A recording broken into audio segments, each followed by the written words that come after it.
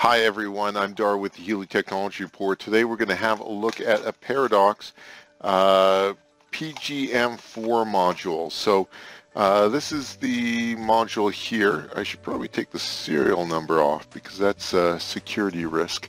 But this is the module here. So we've got our COM bus connectors here, and of course the COM bus supports up to 300 meters or 900 feet, or with AG the 18 gauge cable, it's up to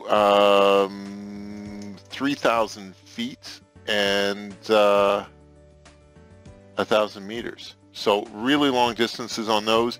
What's really nice about these PGM modules is, unlike the Evo or some of the zone extenders, they only have a single PGM port. And these ones here, there's a normally open, normally closed, and a common for each one of the 1, 2, 3, 4. Now, what you would use this for is, well, there's a lot of different things. For your alarms, for your smoke detectors, your heat detectors, these can be programmed to reset or power cycle those devices. Some people use them for releasing doors or garage doors, and so it's a way to use the interfaces that you have on your alarm system, whether it be at the doors or the smartphone app in Gold, or any of the other apps, to open doors, to reset devices. Very easy to use and very easy to program. Now, this one does not come with a box. If you get the 8-port version, it does have a case on it. So you're going to want to get some sort of metal box to mount this in wherever you're placing it.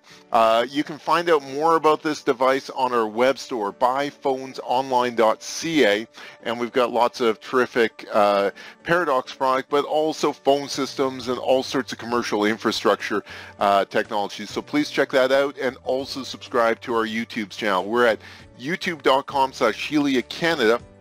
And you'll find videos about different devices here. We're going to be posting things on how to configure the Paradox systems and troubleshoot them. And so please subscribe, because as we add those videos, you'll get a notification that those are coming up. I'm Dar with the Helia Technology Report.